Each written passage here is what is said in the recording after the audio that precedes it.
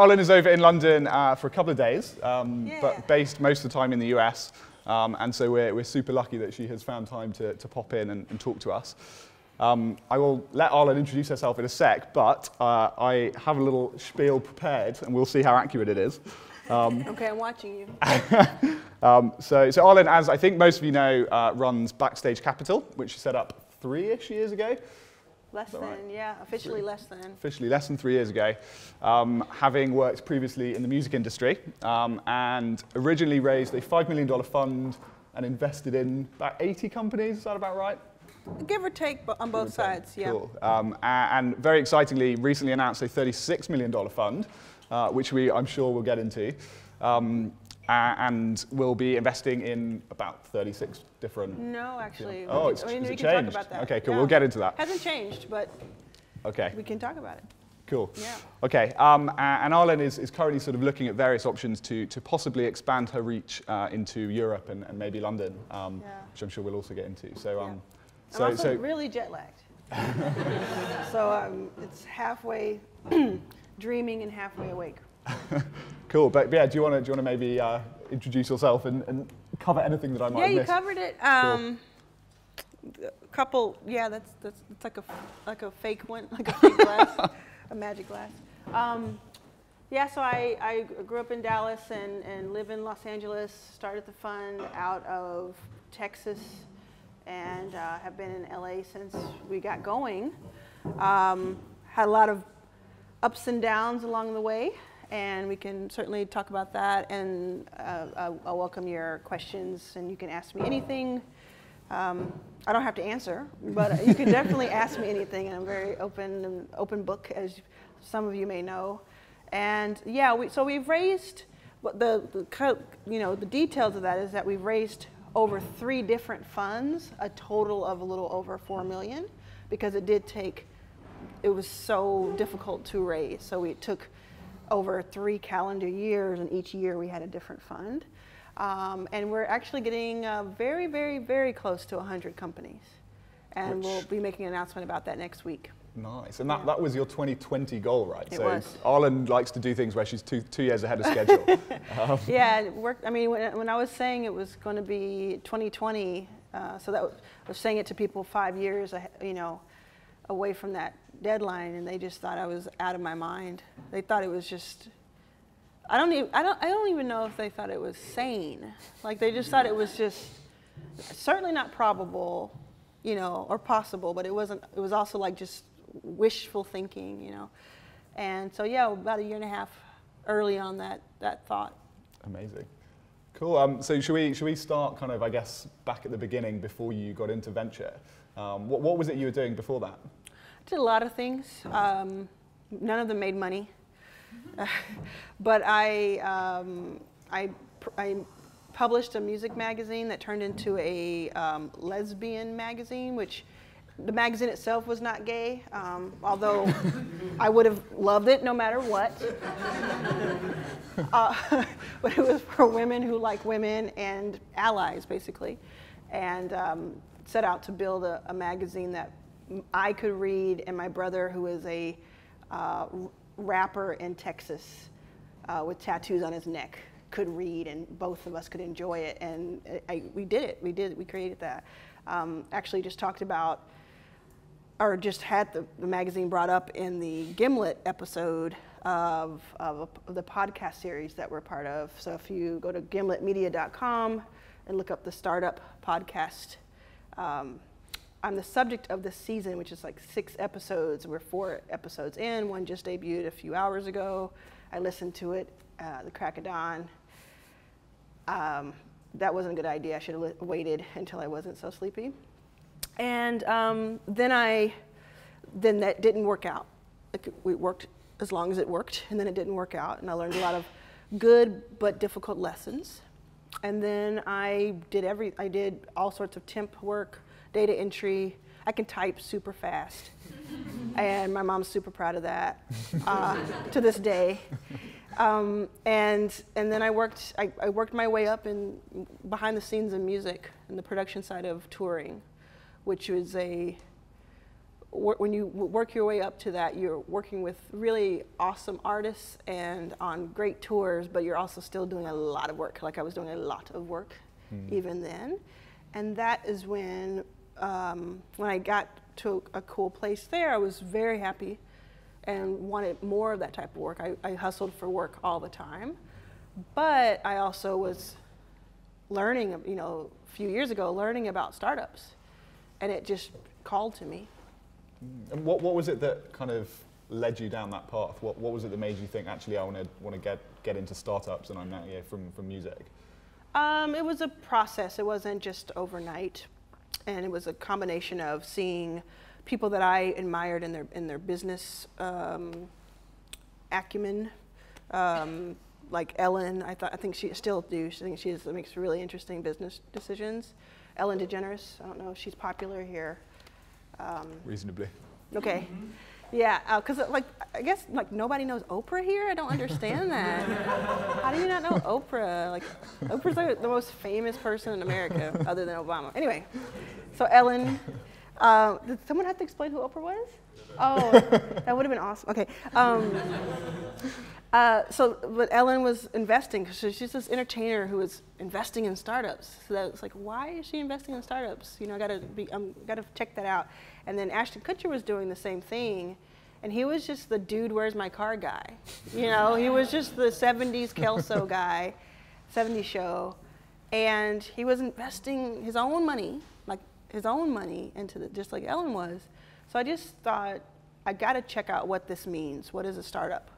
And when I learned what it was, you know, what essentially tech startups were, I realized I had been doing that my whole life in some way or another since I was in the 3rd grade, but I didn't know what it was.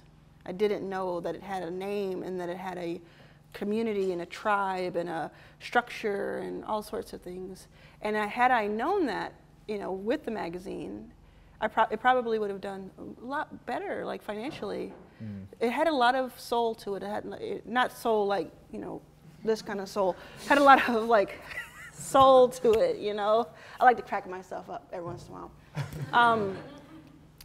It had a lot to it that you can't manufacture, you can't replicate. So that, if I had known the business side of things, it would have been unstoppable. So I knew from personal experience just how hard it is to do something, to create something from nothing.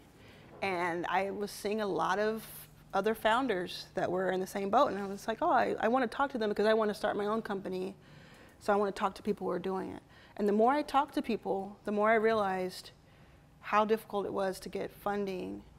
And then on top of that, how much more difficult it was to get funding if you had any sort of other to you, anything that wasn't already in the network of Silicon Valley.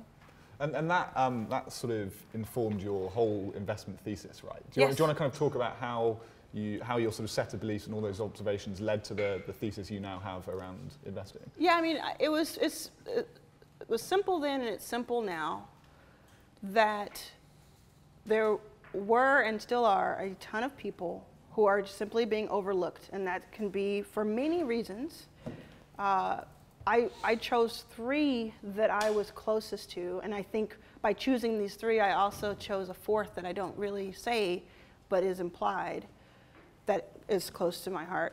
So women, just in general, have a harder time raising money. It's like a fact when it comes to venture capital. People of color, and LGBTQ, and I'm all 3. And then there's this other layer to it that is just staring me in the face, and I didn't think about it too much, but it is class. We talked about that last night. It's about where you come from, socio-economically. Is that the word to say backwards? Yes. So I think a lot of people can relate to that, no matter what their race or their gender or orientation is. So I was seeing that we were not getting a seat at the table. We couldn't even get a meeting to even explain what we were working on.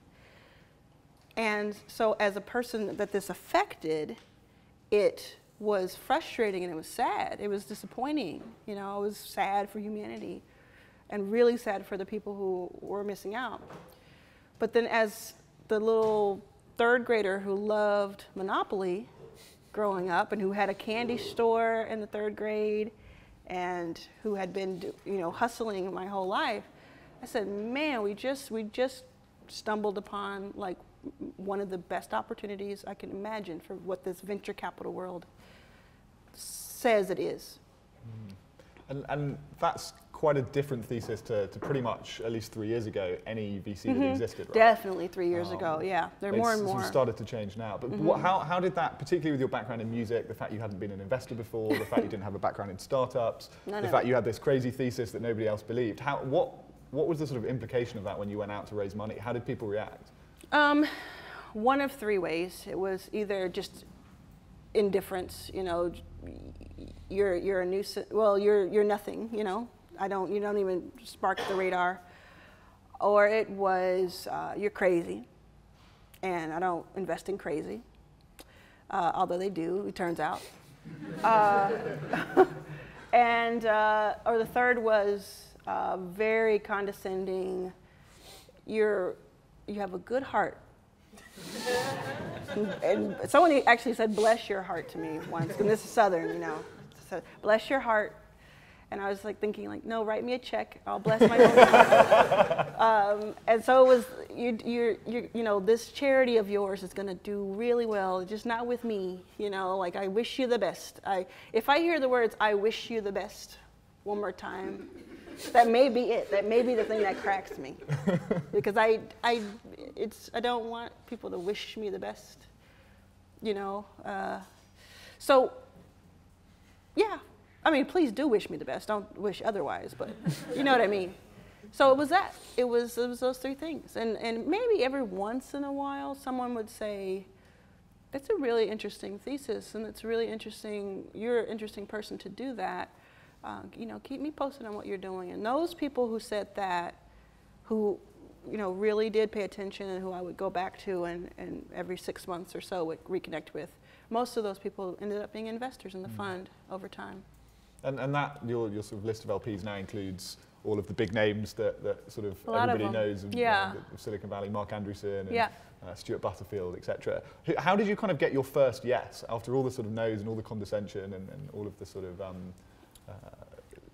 Well, it was a woman. You know, women are awesome. And it was a woman investor. And she was an angel investor who... it took about, let's see, it was May that I met her, and she invested in September. So it took the whole summer to convince her. She was a yes in May, actually. She was a yes in May, and we were like arranging everything, and I was so excited. And I said, okay, so you're gonna wire the money, and here's the wire information. And I gave her the wire information. You know, I was homeless. I don't know if some of you may not know that, but I was homeless during this time. So I sent her the wire information, and it had my mom's name on it, because the bank, I didn't have a bank account. And so I was telling this woman to send me a lot of money to a personal bank account that didn't belong to me. And she was like, she's like, we should back up a little bit and talk a little bit more about this. And I said, oh, okay, is there something wrong? Is there, did I say something? And she's like, yeah, you have a personal account, it's not even in your name. I just met you, how about? So she loved what I was saying. She really did. We talked for a long time about it, you know, for the first few days that we knew each other. She was really like, wow, this is interesting. And I have to give her that, because she really listened when a lot of people were not listening. They weren't hearing me. And she was seeing, like, even though she couldn't predict what happened next, because I couldn't, she saw that there was something there and that maybe I was someone who could do it. So then over the summer, we just sort of kept in touch lightly, like maybe once every couple weeks. And finally in August, I said, look, I'm meeting with this particular company, this well-known company. I'm gonna strike a deal with them. And if I strike the deal, will you be in? And she said, yeah, let's set up a meeting for right after that meeting with them. We'll talk. So I went in. I was at the same time, the person who was doing the deal said I was crazy to my face and said I would never accomplish what I wanted to accomplish, but also we'll give you a chance on this deal that we have. Not money, but this thing we're going to do. I took it to Susan Kimberlin, and I told her I got it. You know, it wasn't easy. It was, you know, they put me through the ringer, but I got it. And she said, okay, give me a couple more days. Let me think about it. I go away, and then next thing you know, she's letting me know she's in. And she wired the money to your mum's bank account? No, when that happened and she told me about it, I was like, because again, you have to think like, I know it sounds crazy and almost dumb, but I really had nothing. And I was surviving in Silicon Valley with nothing, on fumes. I wasn't eating most days. And my mom had a bank account. And sometimes, it's like my mom would just let me use her bank account because she's awesome. And so I said, I'm going to get this investment. How do I get it? And she said, well, you can use my account and I'll get it to you, you know? So it sounds crazy, but it was just like us surviving. But when that happened and I said, you know, why? And she told me why. I was like, oh, yeah, that makes a lot of sense. Give me a few minutes. And I walked from where we were meeting that in May, I walked to a Wells Fargo and opened up a business account and brought back the paperwork to her that same day. And so I had it, you know. It was too little too late, because it was like, you're still kind of weird, but, but it's like, you know, you just kind of, I think everybody in this room knows what hacking is, and just getting it done, and maybe not knowing the rules, maybe not knowing what's the right way to do it, like what everybody else is doing, but you kind of figure it out. You look around and say, oh, they're holding their fork this way, okay, or they're using this certain fork for the salad. Okay, I get it now. That's what I did, you know. So I figured out, okay, makes more sense to have a business account in my name. Check, I will do that. And it came back with it, you know. And so she saw those little things of me getting my act together. And to be quite honest, now I'm going to be honest and a little boastful, which I tend to do. You're talking about, like, when it comes to that particular thing, the bank account, or, you know, not having an office, or all of these things. Those things can be taught, and those things can be fixed. What I was suggesting to her 3 years ago, to this month, 3 years ago, was looking out into an open field and saying, imagine skyscrapers, imagine this has roads and infrastructure, and there's an underground and all of this. I was saying that to her.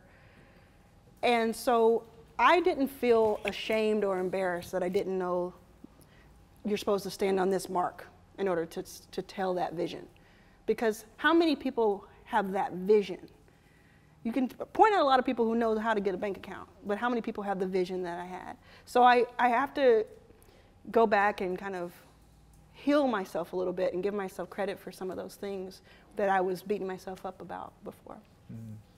Cool, and after this last question, I'm going to move to questions from you guys. So you should all have the Slido code. I think it's P139. Don't quote me on it. I think it's P139. But yeah, just as a last question to Arlan, what was the sort of, I think when I think about your journey and having seen you from 3 years ago to now, the thing that always strikes me is that you literally don't let anything get in your way. And I think all of these people in this room right now are in the same kind of position where they need to not let anything get in their way to do what they need to do and want to do. What was your sort of like, do you have any advice or sort of thoughts on how you manage to kind of just keep moving forwards even though everything is sort of stacked against you? Yeah, I have a lot of thoughts on that. I think it's important, a couple of things, is to not let anything get in your way, but keep a humanity to you and a kindness to you throughout, because you don't know what's going to happen on the inside. You don't know if some of you will go on to just be wealthy beyond all measure. Some people will get cool jobs and that'll be good, and some people will not work out as much. But no matter what, you have to live with yourself and the decisions that you make. So I would say that a lot of times we are faced with decisions that are temporary, where temporary solutions seem like the right thing, but they come at a high cost, but it'll make the temporary pain a little less. If you can get to a point where you're constantly looking into the future and not letting that be your guide, I think you'll go really far. I also think when it comes to the kindness, you're going to see people every which way. You're going to see people on your way. They say you see the same people on your way up as down. That's a little sad, but you're going to see people everywhere. There are so many people, and this is like actually happening with Gimlet, with the recording of this podcast, because they documented me for so long, where I'm hearing from actually people from the past, and I'm having to, who I haven't talked to in years, so I'm hearing talk about me. I'm also having to pull up emails from 10 years ago, 13 years ago, 7 years ago. And something that I noticed is that I got, obviously got a lot of rejection all day long about all kinds of stuff, not just the fun, but even before that, trying to get into music, all of that. When I would get a rejection, so I was pulling up all these diligence emails for Gimlet, and you have to take a screenshot and show, like, yes, this actually happened. All these screenshots show me saying, thank you for the opportunity. Sorry that it didn't work out. Thank you for letting me. It was a lot of gratitude and a lot of, you don't have to be nice or polite, but like that intent of, I'm not going to just burn a bridge, this temporary bridge, because it didn't work out this one time. That is certainly coming back in a good way, coming back around. So that's a little bit of advice I'll give you, is just think into the future with your decisions. And ultimately, to get there, what's helped me is the purpose, the why. Like, why are you doing what you're doing? Why is it important to you? And it doesn't have to be like a social mission, but whatever it is, if you think about it as you're going to sleep and you wake up to thoughts about it, and it fuels you and it brings you happiness. And again, I'm repeating this, but maybe you haven't heard it. If you feel that what you're working on today has to exist in 5 years, with or without you, then you should keep doing it. If you think it belongs in the world, with or without you being a part of it, then it belongs in the world. Amazing, cool, thank you very much. That's super interesting. I'll just bring up a slide. So So I'll sort of ask you questions. Okay. And get upvoting if you haven't already to see the ones that you want answered. You're so polite here. Cool. Like, that'll do. I've been doing the weird American version of this accent, of an accent that I've created since I got here, and I apologize to you. I apologize to everyone on the streets. The first question is, what is the most impactful, non-obvious advice that somebody has given you? Non-obvious, ooh. I don't know if it's going to be the most. Those most ones are hard on the spot. I guess, I mean, this is kind of obvious, but I'll just say it because it comes to mind. I was worried about something. I was like about a year and a half ago. I was worried about what someone was thinking about a decision I was making. And my friend, who is also someone we invested in later, just very quickly, she's like, "Are they writing you a check?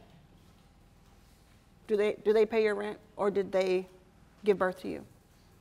And I said, no, and no. And they said, "Why does it matter what they think?" Like, and it was just like, oh,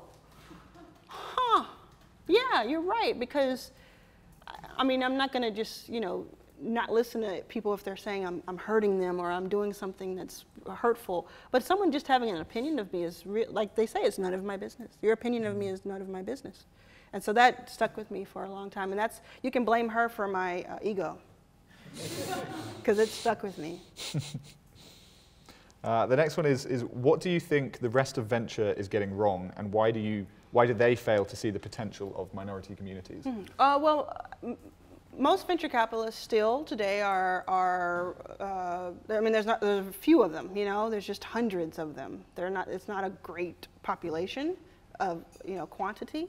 So most of them are affluent white males in the US, the ones that I'm talking about, and some here that I've, you know, learned about.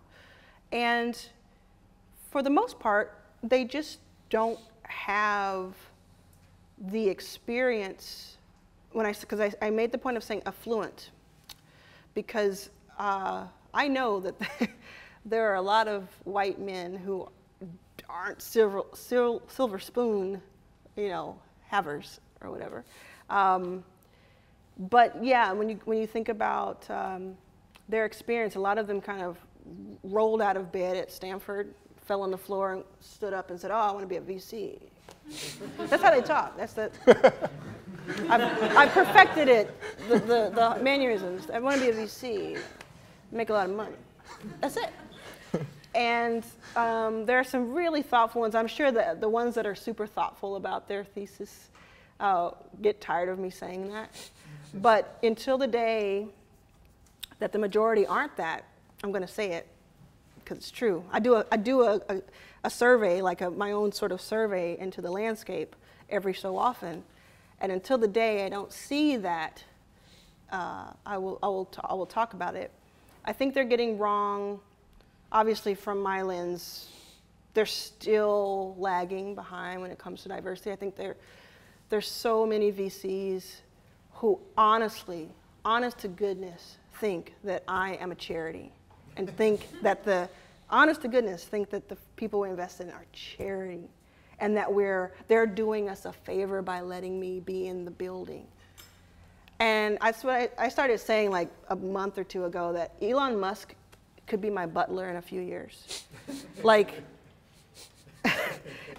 I just think that people think that the way it's always been is how it's going to continue to be, and it's just going to be like, you know, I'm good. I got my corner office. I make my good salary, and I know what my life looks like for the next 10 years, 20 years. We're good. You're going to get disrupted. They're going to get disrupted, and it's already starting to happen. You have people like me who are doing things like oddly, you know, in VC. You also have a lot of people who are black and brown and women who are coming up in their own firms, you know. It's going to look different in a few years. And it's going to be people who, that Backstage, my fund, might have inspired, who are going to start doing things that compete with venture. Wouldn't you rather have these minds working with you? Wouldn't you rather be making money with them rather than competing with them? Cool. And what gets you most excited or interested in a founding team or potential investment? Well, excited, I like that term, because we see so many companies now. I get excited if I get excited, you know? I get excited if something is like, oh, I haven't heard that before, or I haven't seen it from that point of view before. Like, I like when people teach me something, and it doesn't have to be like this long presentation or polished or anything. It's just something where I go around all the time talking about bias and talking about privilege of other people. When my bias and my privilege is challenged, I find that to be really, really fascinating, because I have both. And bias we all have. Privilege is new to me. Some of it I've mined on purpose, and some of it has been bestowed upon me because my circumstances have now changed. When I can be challenged and like something can be shown to me in a different light, I get really excited by that. Cool. And as sort of a follow-up question to that, what is one of your most exciting recent investments, and why did you invest in them? Give me 1 second, because we've invested in, I'm trying to think both what we can announce and what was most recent. Too many to count. I know, it's silly, but it's, okay. So we just invested in well, a company called BeautyCon. They're out of Los Angeles, and actually, it's a rare case where I meet the company and invest just a few days later. Usually it takes several months of diligence and figuring it out, but they struck me really fast. The woman interviewed me actually at an event, Maj, and she is a queer woman of color who is running a company that has 8-digit annual revenue, and I had never heard of her. And that was kind of an easy one for me, just because, I mean, obviously they're doing well, but because she was someone who, she was like my hoodie twin, like we were both wearing hoodies at this fancy event. I was pattern matching, you know, I was pattern matching for myself. And they have a really interesting company where they put on events in the beauty industry rather than focus only on product, which I think is cool, and I think it's like hugely, like I feel like even though they have all of this revenue right now, they're just scratched the surface of what they could be, and that's one of those things where the market is really, not only is it big, but it's, I'm excited by not knowing how big it could be. It seems very open field to me. Cool. And beyond vision, what other characteristics are difficult for a founder to learn? Oh, well, EQ, you know, emotional quotient.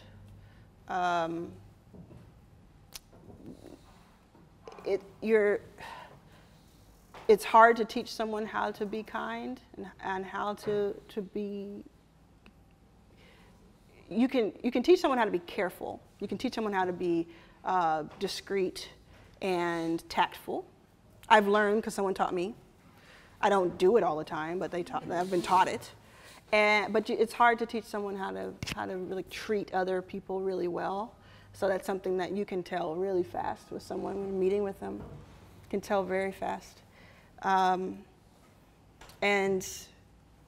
yeah, I think I mean, startups are hard.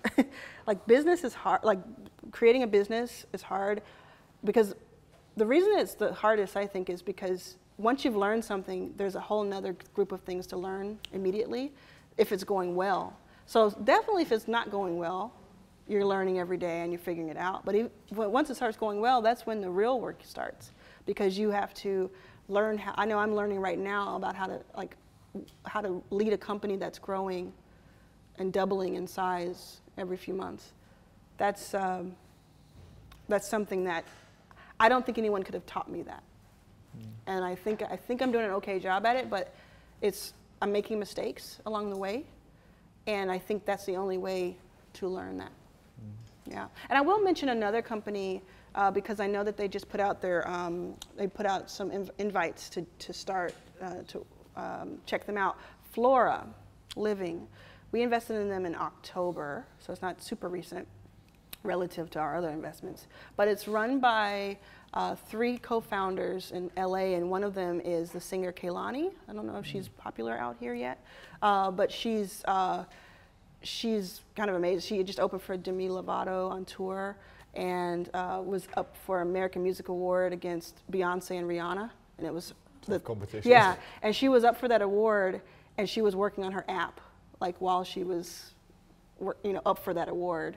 I just thought that was so great, and she's really fascinating young woman, and I get to say that now. I'm old enough to say young woman.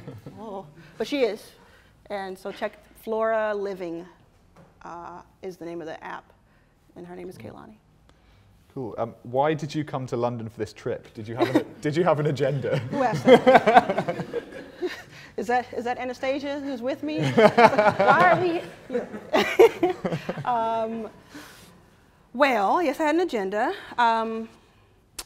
I was here in February, and Andy took me around and showed me I met with a lot of different founders and investors, and I was just kind of checking out the landscape. I've been asked to come here, get asked to come to a few cities, and I always want to check out as much as I can. So we put together a really great tour, and then something, I was like, I'm working on a project where I'm thinking about doing things in other cities. London could be one of them. Let me check it out again. And so I came here to meet with some more founders and some more investors to see what's up. Cool. Does that answer it? Were there ever moments when you really struggled to show that kindness that you talked about because everything was so frustrating? Yeah, I mean, if you follow me on Twitter, I cuss people out all the time. Yeah, I don't think I could ever, I hope I never get to the point where I'm just steamrolling somebody just because I'm not having a good day. But we're all human. I'm sure I've been rude. I actually do also come across rude when I'm writing, like emails and Slack. Like I was reading like some stuff I was writing, and I was like, man, I sound so angry, but I'm just like chill. I'm just like, you know, yeah, but it comes across. But no, in general, I feel very kind, and I try to be, and I think about it every day, very intentionally. So I hope that I don't hurt anyone. It's important to me on a daily basis that I give more than I take from the world, and that I do no harm in my escalation. You know what I mean? Like, in anything that I want to do, I want to lift while I climb. I'd rather not hurt others to get there. So hopefully, you know. But one caveat: Trump. You know, that's no it. kindness for That's him. it. Yeah. There's time for a couple more questions. First one, you mentioned class. In the UK, the public school system gives people massive networking advantages. Any ideas how to level the playing field? Well, you know, to be honest, I'm just learning about it now. I'm learning about. I mean, obviously, it's the same in the U.S., but I'm learning that there's a lot I need to learn about London and about the UK, and about, you know, what you can't see on the surface with a couple of trips. So I would say that I would need to know more before I could answer that in a really thoughtful way. Cool. And then the last one, does your fund invest in founders outside the US? Yes, we've invested in a company that's based in London called XO. It's fashion tech. And I met one of the co-founders, it's a woman here. I met her through a musician's tour manager that I used to work with. And it was you know, you got to meet this person just for fun. Met her, saw what she was doing. She also did an accelerator in the States, and they did well there. And so I had a little bit of diligence I could do on what they were working on, because wasn't able to visit them before we made the decision, or visit what they were, you know, working on. So yeah, we've done that. It's not that we won't invest outside of the U.S. It's that the same way that I need to learn more about like class here, I've learned that a lot of people in London, when they think about startups, a lot of people think it's like this, what's on TV or in the movies in America. Like Silicon Valley is it. Like that is the word, right? There's so much that even people in America don't know about what's going on in the rest of the country in the US. And so it was important to me that I made sure that we went to Mississippi, and then we went to Michigan, Detroit, Brooklyn, Philadelphia, St. Louis, looking for companies and really trying to work there. And that we didn't just say, okay, San Francisco, New York, Boston, and then the rest of the world. So I kind of, that's why we have 98 companies, or nearly that, that are in the US, and only a couple that are outside. But part of the reason I'm here is because that could change soon. Amazing. It's a nice note to end on, leaving you guys in suspense. Cool, Arlan, thank you so much for coming in. I definitely learned a lot, and I hope you guys all learned a lot. So Thank you. Thank you very much.